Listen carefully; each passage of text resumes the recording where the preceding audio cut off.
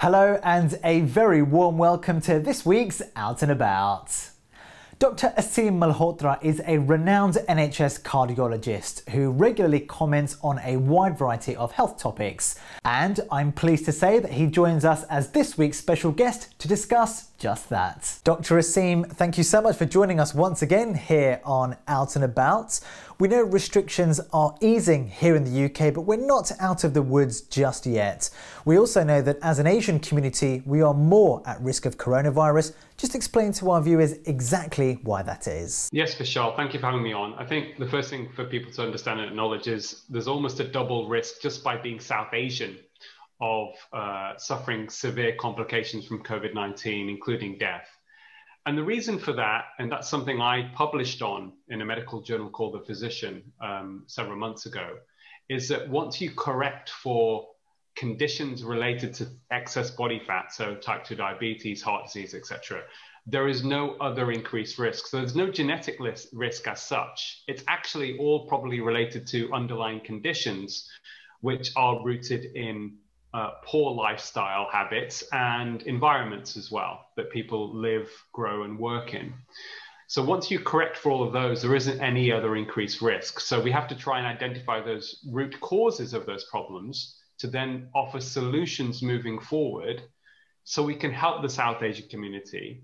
And this isn't just about COVID-19. Actually, this is something that's been long-standing, Vishal, for a very long time in terms of other conditions and diseases that result in not just premature death, but actually a lot of chronic pain and chronic misery and ill health for many years of people's lives. We had the vaccine minister Nadeem Zahawi on the show just a couple of weeks ago, and we talked about some of the skepticism that exists amongst our Asian community around the vaccine.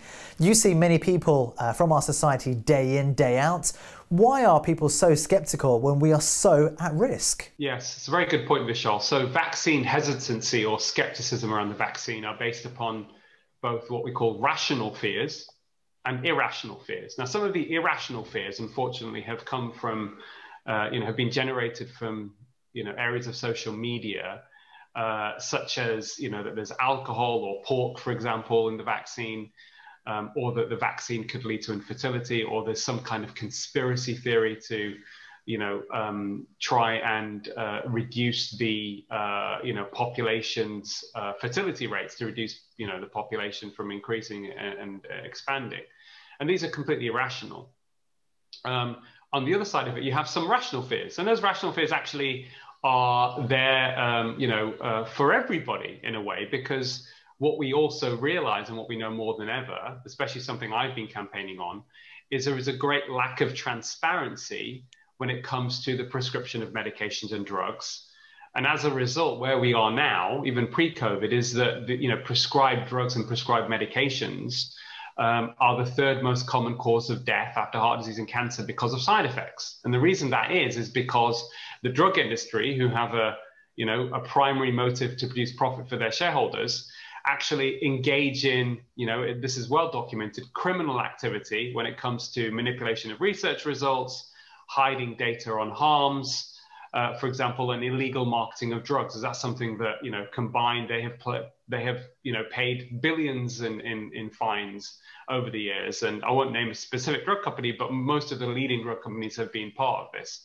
So when you put it all together, it's easy to understand why there is a skepticism amongst new drugs. Having said that, and someone that looks at all of the data independently, when it comes to all drugs that we've produced that are out there, vaccines are probably the safest drugs by far. So that's the first thing I would reassure people about.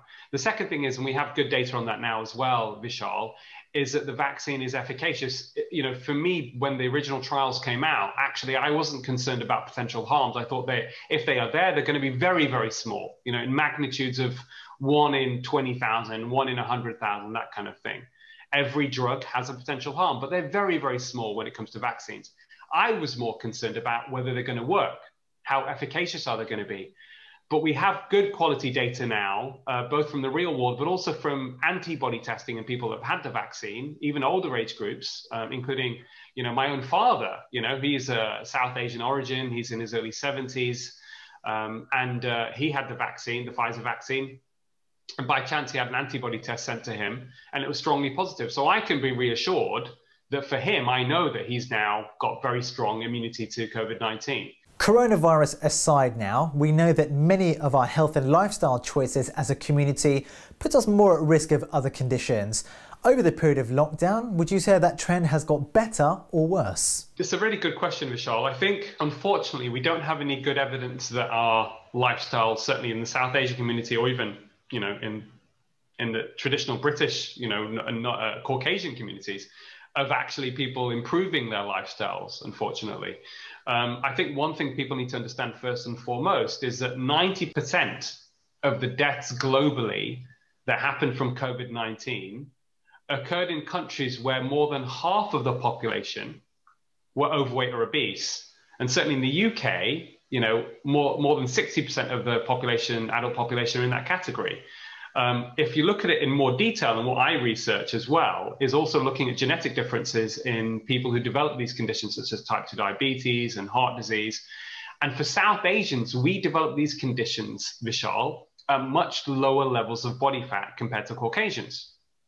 So up to 40% of people from South Asian origin will have levels of body fat that actually increases their risk of conditions like type 2 diabetes and heart disease at normal body mass index. Many of people from South Asian communities are at increased risk and don't even know it because they carry that fat, that dangerous fat, if you like, which in excess on the body is really a toxin to the body over time. And that makes our immune system less robust, but also predisposes conditions, as I've said earlier, the most prevalent disturbing statistic, if you like, when it comes to South Asians or even in India, is premature death rates from heart disease and stroke, which affect a significant proportion of Indians in India. And these are middle-class people.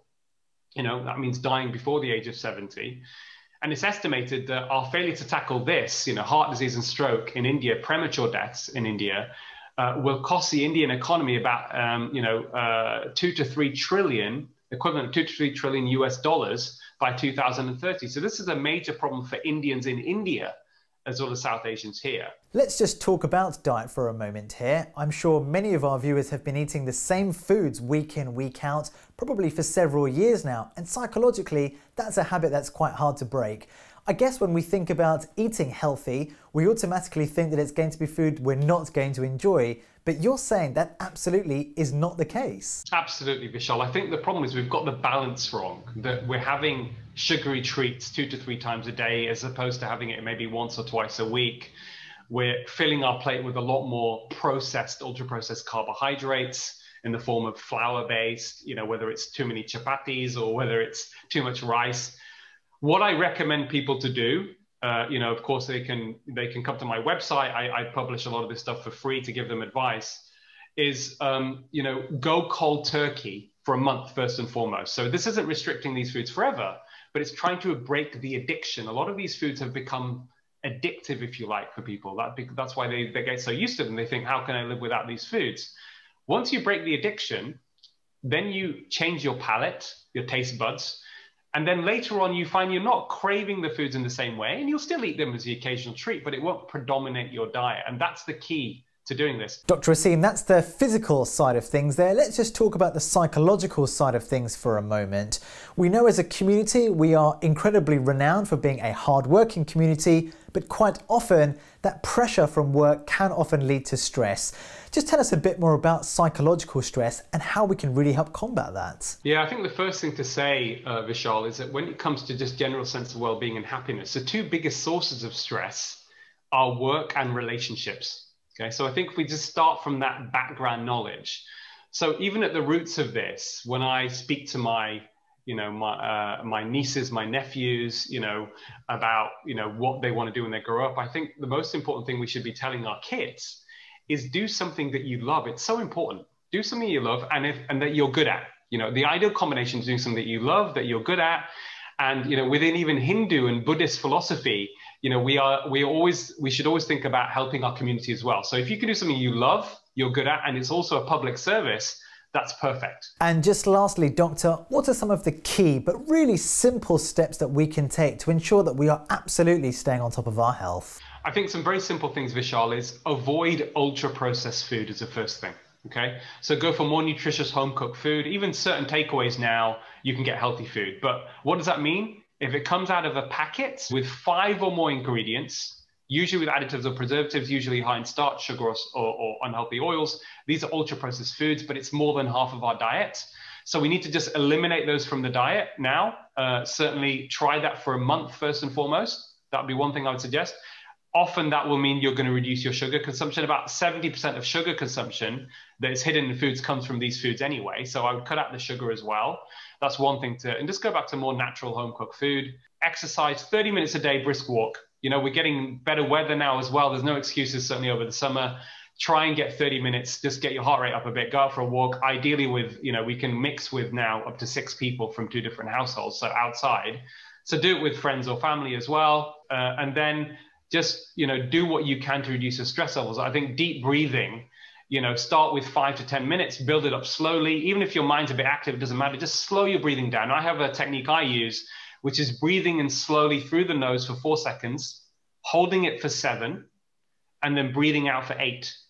And do that, you know, repetitively, starting for 5 to 10 minutes and build it up, and you will feel more relaxed immediately. And if you do that regularly over a period of time, over the whole day, you will actually feel more relaxed as well. One thing I absolutely love about the things you're recommending here is that they don't have to be drastic changes, but they can be most certainly life-changing. Dr. Aseem, thank you so much for coming onto the programme and sharing your wisdom with our viewers. Thank you. My pleasure, Vishal. Time for a very short break, but there's much more still to come in part 2, so make sure you join us again in a few moments' time.